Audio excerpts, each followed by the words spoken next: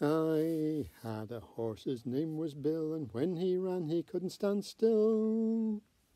He ran away one day, and also I ran with him. He ran so fast he could not stop. He ran into a barber's shop and fell exhaustionized with his eye teeth in the barber's left shoulder.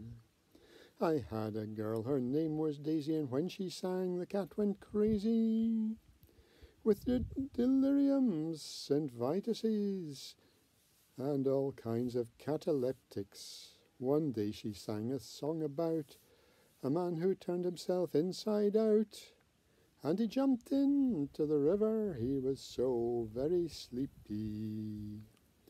In Frisco Bay there lives a whale, and she eats pork chops by the bale, by the barrel, by the hogshead, by the pillbox, and by the hat box.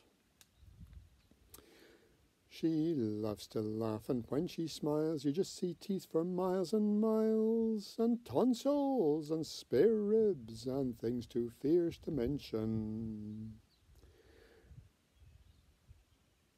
Her name is Lena, and she's a peach, but don't leave food within her reach, or babies, or nursemaids, or chocolate ice cream sodas. I'm going out in the woods next year to shoot for beer and not for deer. Yes, I is, yes, I ain't. I'm a great sharpshootress. At shooting birds I am a beaut. There is no bird I cannot shoot.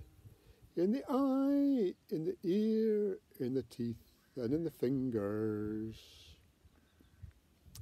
I went up in a balloon so big, the people below just looked like a pig, like a mouse, like a katydid, like fliesies and like fleasies.